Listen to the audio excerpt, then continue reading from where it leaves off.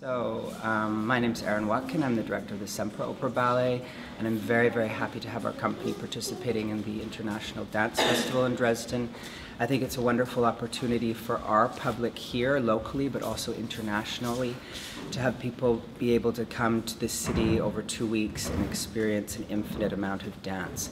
There's incredible international companies, Batsheva, Alan Platel, and we're going to perform 4 programs as well, from classical to very, very modern, which is part of our profile actually.